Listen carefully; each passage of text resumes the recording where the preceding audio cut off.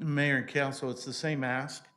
I'm not picking on Freeze and Nichols today, but they are on the agenda. They're getting two sweet deals, great contracts. They're very capable, but they're also very generous givers to political campaigns. So I'm going to ask you on behalf of everyone in the room and everyone that watches this afterwards, if you received or plan to receive Freeze and Nichols money, be kind of handy to disclose that before you vote and give them another contract. A motion, council. Motion and a second. Thank you. Any other discussion? Please vote. Jared. Leonard, sorry.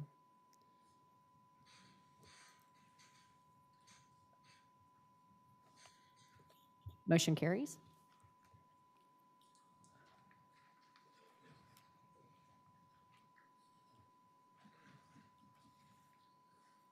I was wrong, everyone. I apologize, Mayor. There are three measures where Freeze and Nichols gets giant contracts. Same ask.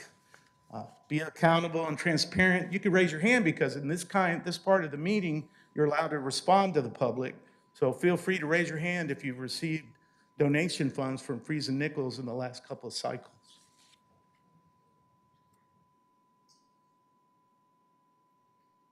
Second, please. Thank you. Please vote.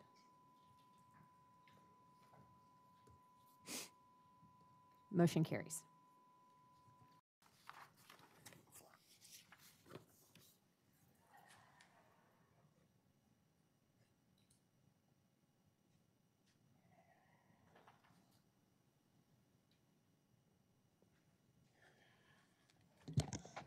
Adrian Smith, let the words of my mouth and the meditation of my heart be acceptable in thy sight, O Lord, my strength and my redeemer.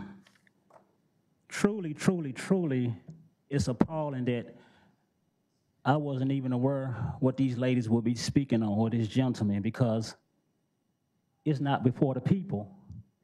And we're supposed to speak on these items when these items are presented.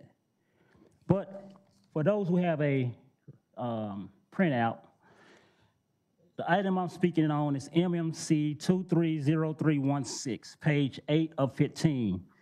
And what I have presented to you all are People's Exhibit B and A. This particular, I believe, contract that is to be voted on by this council, this particular business entity, I believe it is, called Freeze and Nichols, has given campaign contributions to 2 of our council members. So to me, and I'm not the sharpest tool in the book or the smartest kid in class, that seems like there would be some type of conflict of interest. Somebody help me, those who know governance. So they operate as a PAC, but Exhibit B is going to District 9, which is Beck's, Councilwoman Beck's district, and Exhibit A under there is our mayor. So my question to this council is this how we do things? I see the laughter, Mr. Nettles. I don't know if what I'm saying is funny, but know that people are watching. Ms. Beck, know that people are watching. If this is how we do business here in Fort Worth, I want the people of Fort Worth to realize the time that we are currently in. The days are counting down. And I can't say for what, because they'll say I'm up here doing something that I don't have no place in doing. But I think y'all get the gist of what I'm saying. But to the council, it smells bad, and it looks bad. To the people, this is your city hall. And we need to restore the will of the people back to this city hall. To the media, if you're listening, Fort Worth Star-Telegram, and any other media outlets, it's your job to keep the people informed about the business of this city.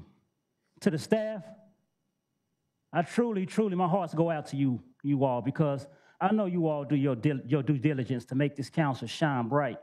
But week after week, it's just saddening. And as I take my seat, I got one more thing to speak on. I'll be back. Ms. Carolina Rodriguez is next.